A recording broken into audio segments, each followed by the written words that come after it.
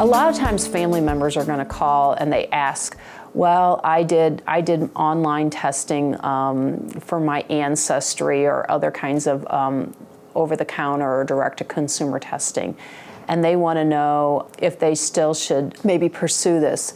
Direct-to-consumer testing is totally different than this. That looks at just little bitty hot spots.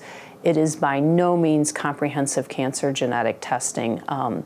And so family members often think, well, I did that and you know, they looked at 3 little bitty places and they didn't see anything, that I don't need to worry. And probably nothing could be further from the truth. So we want you to understand that this is a totally different type of testing.